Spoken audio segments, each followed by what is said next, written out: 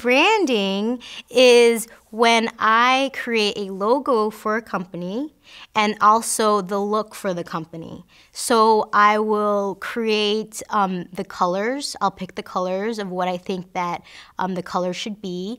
And also I will create like some kind of graphic or a photograph maybe. Maybe I'll manipulate a photograph and I'll use that to brand their website, to brand their products, to brand their packaging, to brand their social media links, Facebook and Twitter, their like headers and stuff like that. So once I pick the colors and pick the style of what that company should look like, then I brand all their digital and print materials.